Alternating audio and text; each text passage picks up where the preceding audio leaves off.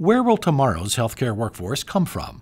How can we recruit and encourage young people today to pursue careers in this critically important field? These questions face every hospital and health system in the country and are particularly challenging for rural care providers. Big challenges demand innovative solutions, and one healthcare provider in rural Missouri has really stepped up to the plate.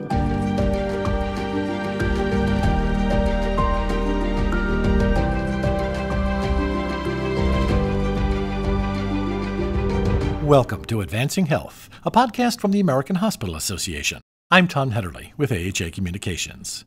Signing bonuses and tuition payments are familiar tools many healthcare employers use when recruiting young people for current and future workforce needs. Hannibal Regional Healthcare System offers those things too, but as we hear in this podcast recorded at the AHA's 2024 Rural Healthcare Leadership Conference, Hannibal does much more, such as offering apprenticeships that provide on-the-job training for people with no healthcare experience. I'm Elisa Arispaco-Chaga, AHA Vice President for Clinical Affairs and Workforce, and today really excited to be joined by Susan Wathen, Vice President, Human Resources, Hannibal Regional Healthcare System in Hannibal, Missouri, and getting a chance to talk to her about recruiting and encouraging the next generation of the healthcare workforce. So Susan, first, thanks for all the work you've done, and tell me a little bit about yourself and your role. Hannibal Regional is an independent healthcare system located in the northeast corner of Missouri. My role is Vice President of Human Resources, which means all of the HR functions roll up to me: training, org development, physician recruitment, employee health, and we have a child care center that has to report somewhere, so that is mine as well. You know, I'm part of the senior leadership team, and for an independent healthcare system, being a part of that team means that we need to be very nimble and collaborative as well. And so that's a bit about my role. It sounds like you've got a number of hats in your closet to fill. So, like all hospital and health systems, you're facing recruitment challenges, and not only recruitment challenges for today, but really thinking about the next generation of the healthcare workforce, which is even harder to do in a rural area. Can you share some of the great programs that you've got underway, both with your local educational system, your high schools, and then some of the opportunities you're putting together going forward? Sure. So we're doing a lot of the same things most of the listeners are doing. We are offering sign-on bonuses for hard-to-recruit positions, such as nursing and radiology positions. We are paying for students' tuition. We're paying tuition for nursing students in exchange for coming to workforce after graduation, a certain level of commitment post-graduation. We're paying tuition for some hard-to-fill radiology positions. We are an official patient care tech apprenticeship program.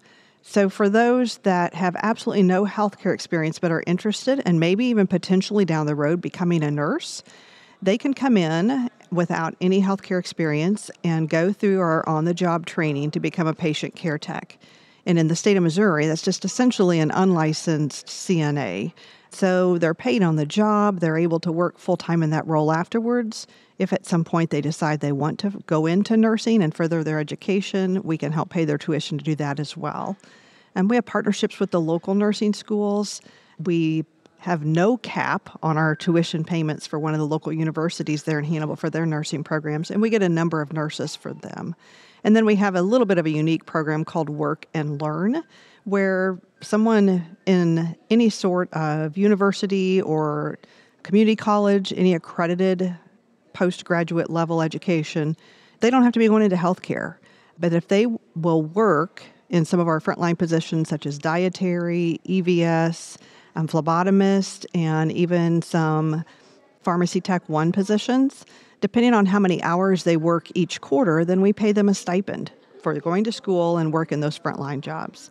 So again, those are pretty similar to what a lot of places are doing. One of my favorite unique programs to help fill some non-clinical positions is what we call the BEST program. It's basic employment skills training. It's a partnership with our local high school, and it is for seniors in high school who have disabilities. They're either physically disabled or just learning, they're challenged. And honestly, for these students, their families' plan for them before this program came to existence was probably going to be going on disability after they graduated high school, if they graduated high school. So this is our 8th year for that program, and it places these seniors in internship roles on our campus. They learn soft skills, but then they are in positions such as environmental services and dietary, materials management, and then we have that child care center. And so we have actually this year had our first intern in that child care center. We have been able to recruit and retain 7 of those throughout the past years, and I'm sure we'll probably have the opportunity to recruit and retain 1 or 2 of those this year as well. So that's been, for the frontline non-clinical, that's probably one of my favorite programs. It's just been life-changing for those high school students and their families. It gives them such a great opportunity to understand healthcare and be able to, find a role that makes sense for them. That's wonderful. Let me ask, and we'll get to your rural residency program that your personal mission to get done, but work like this doesn't exist in a vacuum. Obviously, you talked about a number of partnerships that you have already in place. How did you build some of those, and how do you sustain them now? That's a great question. Relationships are key. And I think if you talk to anyone in rural healthcare, you're talking about rural areas. Those people have to have relationships to trust you. And so it's relationships internal, but external as well. It's with the school districts. It's with the chamber. It's with your local governments. It's really building those partnerships and maintaining those relationships. We're taking care of those same people in our healthcare system. And so they often will get to see both sides of that. But it's a lot about the relationships, any place in rural healthcare. I know you have on your plate building a rural residency, but you're not building that from nothing. You've got a program already in place. Can you tell me a little bit about where you're going with that work? Sure. So this is the 8th year that we have had 3rd and 4th year medical students doing their clinical rotations at Hannibal Regional.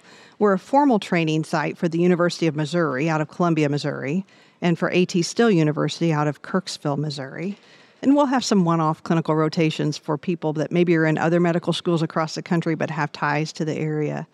But those 3rd and 4th year medical students do all of their 3rd year rotations with us and then a number of their 4th year.